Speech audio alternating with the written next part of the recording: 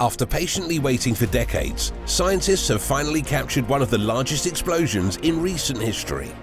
Luckily for us, this explosion didn't take place right here on Earth, but instead about 120 million light-years away inside one of our neighbor galaxies. The event is known as a supernova, but for far too long, scientists have spoken about this natural phenomenon simply in speculative terms because frankly, they had never seen one happen. That all changed recently, and the first witnessing of a supernova was something historic and truly stunning. So what did scientists see when they viewed this once-in-a-lifetime event? Just how big did it really get? And more importantly, how does Earth deal with the effects from a supernova explosion? In the simplest terms, a supernova is the explosion of a star that has reached the end of its life. Supernovae can outshine entire galaxies and emit more energy in just one single second than our own Sun can in its entire lifetime. But they're more than just that. They are also the universe's principal source of heavy materials. According to NASA, supernovas are the largest explosions that take place in space. People have been studying supernovae for generations now, long before the telescope was built. Several civilizations documented supernovae. RCW86, discovered by Chinese astronomers in AD 185, is the oldest known supernova in history. NASA believes that those on the ground were able to spot the supernova in the night sky for 8 months long. According to Encyclopedia Britannica, there were just 7 known supernovae before the early 17th century.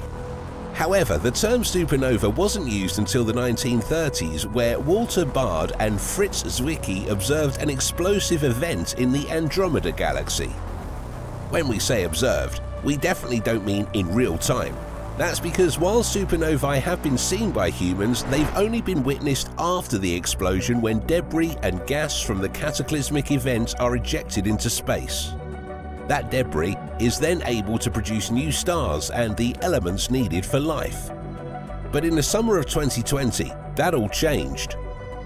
That's when astronomers witnessed a red supergiant in its final days and even got a look at its massive explosion as it died and turned into a supernova.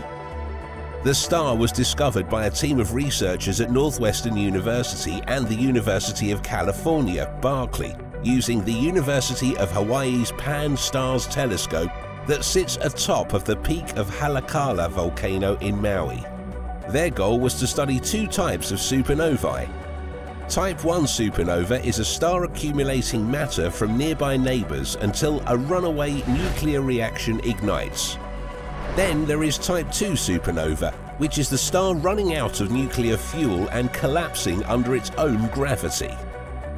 When taking a look at a specific part of the universe, they were able to detect the massive dying star because of the immense amount of light radiating from it. They knew they had stumbled upon something that was monumental, unstable, and headed for inevitable destruction. The star was big. In fact, it was bigger than anything seen before. The team found that it contained about 10 times the mass of our Sun and was located nearly 120 million light-years from Earth in the galaxy known as NGC 5731. Through technology and archival studies on the area the star resides in, the researchers were able to observe the red supergiant during its last 130 days leading up to its deadly and massive detonation. In other words, they were able to see the final months of a star and witnessed its incredible explosion. The team studied it all very closely, knowing that they were getting a look at what others had only dreamed of for decades.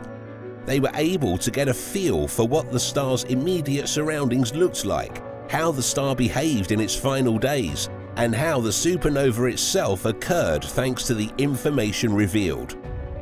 They were particularly interested in studies of the star taken in the 4 months leading up to the explosion, which revealed increased light in the area. Although previous observations had shown no evidence that red supergiants behaved differently before exploding, this supernova, dubbed SN 2020 TLF, revealed that some of these stars may raise red flags. According to astronomers, it was like viewing a ticking time bomb. Wynne Jacobson-Garland, a National Science Foundation graduate research fellow at University of California, Berkeley, and the lead author of the study, was astonished by what they witnessed. He stated, "This is a breakthrough in our understanding of what massive stars do moments before they die. Direct detection of pre-supernova activity in a red supergiant star has never been observed before in an ordinary Type II supernova. For the first time, we watched a red supergiant star explode." While the actual viewing of the supernova was something special, what the team witnessed was more than just the major blast that signaled the star's final moments. After the explosion, the scientists continued to observe it and discovered additional information about supernovae. The findings contradict earlier theories on how red supergiant stars grow before exploding.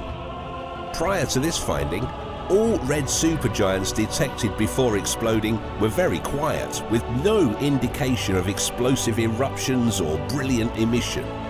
However, this novel detection of bright radiation coming from a red supergiant in the final year before exploding suggests that at least some of these stars must undergo significant changes to their internal structure that then result in the tumultuous ejection of gas moments before they collapse.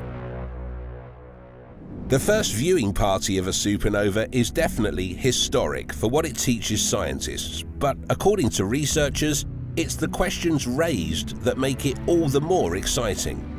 Jacobson-Garland further talks about the new direction this supernova takes things and stated, "I am most excited by all of the new unknowns that have been unlocked by this discovery. Detecting more events like this will dramatically impact how we define the final months of stellar evolution, uniting observers and theorists in the quest to solve the mystery on how massive stars spend the final moments of their lives." Supernovae are hard to find because the universe is so incredibly vast, and not every star is capable of having a supernova. But finding these supermassive explosions occurring in space only begs the question, what would happen if our own sun went supernova? Well, if our own sun went supernova, the scientists on Earth would be very confused. Based on past research, we know that in order for a sun to go supernova, it needs to be really big. In fact, it has to be at least 8 times the mass of our own sun. But by the time we realized the event was already taking place, none of our past research would matter. There would be a violent amount of radiation hitting Earth which would completely wipe out the ozone layer. With the ozone layer being removed, skin cancer cases would skyrocket and hospitals would get flooded. All living creatures would suffer from severe radiation burns unless they were hiding underground or in protective suits. And even this would be the least of our worries. That's because ultimately there would be no escape. The explosion would soon boil away the surface of our planet at thousands of meters per second, and Earth would be heated up to lethal temperatures estimated to be 15 times hotter than the surface of the Sun. Life, as we know it, would be over in just a matter of seconds. I think it's safe to say that we are quite lucky to be located at our position in the universe. We really don't need to worry about a supermassive star ending life on Earth, but that doesn't mean that there aren't frightening events still taking place right here in the Milky Way galaxy. If you enjoyed this episode, make sure to click the video on your screen and I'll show you the most frightening space events that are happening this year. I'll see you there.